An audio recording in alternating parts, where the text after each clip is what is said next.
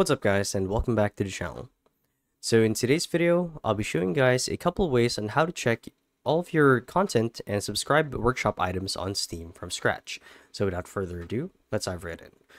So to actually do this is quite simple, and I should mention that the steps shown in this video should apply to both the Steam client or Steam launcher like where I'm at right now, as well as the browser site online if you were to log in your Steam account from there.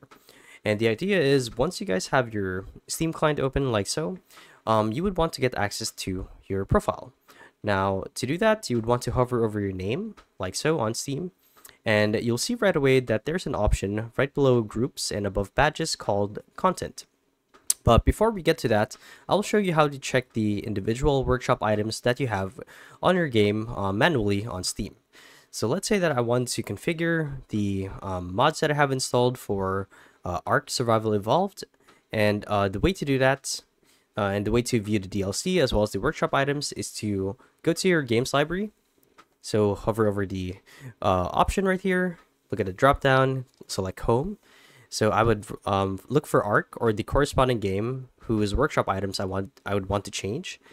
Right click on it, go to properties like so, and you'll see that there's a bunch of different options to choose from here. So there's general, there's updates, installed files, betas, controllers, DLC, workshop, and so on. So it goes without saying that where you want to be at is workshop. So when I click on this, it'll actually show you all of the installed mods that you have or workshop items that you have for Ark in this list right here. Now that's just for the current game that we have. Now if I want to view all of the subscribe items or workshop items for all of my games that are tied to my account, I'd click on my account right here, and I'd click on content,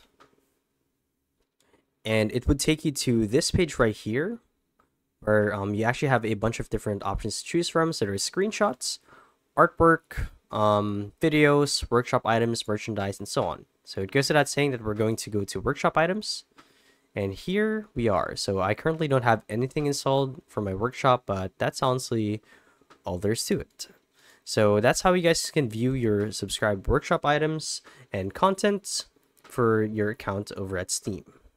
So yeah, hopefully this video helped you guys out, and if it did, be sure to let us know down in the comment section below. And if you guys want to see more videos like these, we do have a YouTube channel where we do guides like these daily, so if you guys want to show your support that, you can do so by subscribing to the channel. So yeah, thank you all for watching. We'll see you in the next one. Bye bye.